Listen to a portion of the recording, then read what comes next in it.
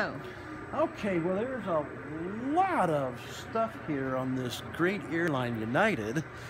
And this one here is an example. It's a model. It's a huge model of a DC-8 jet mainliner.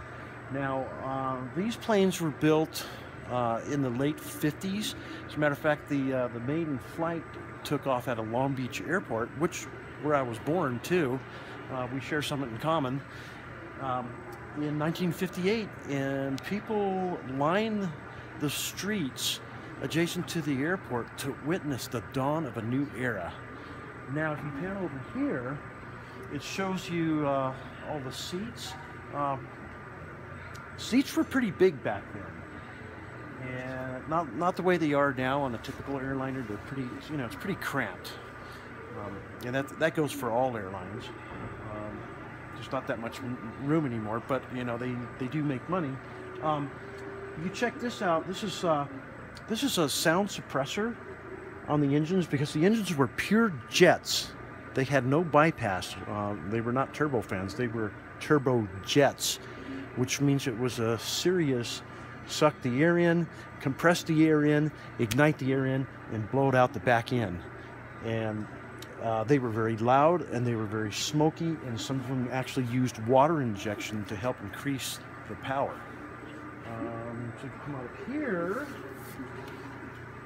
they actually had lounges in first class, okay, and the lavatory. And if you noticed, typically the seats here, this looks like it's first class. There was 2 seats. And they were a little smaller in the back. They were 3 seats, but very, very nice airliner. If you want to see one for real, they actually have one near the LA Museum of Science, which is right by the LA Coliseum.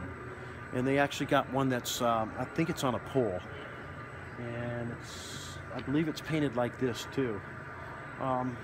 Some of these are actually still in use, okay? Not with the same engines though. They've got big turbofan engines, those CFM engines, and a lot of companies are using them for cargo. But it's a great airframe, and like the C-130, it's just still going.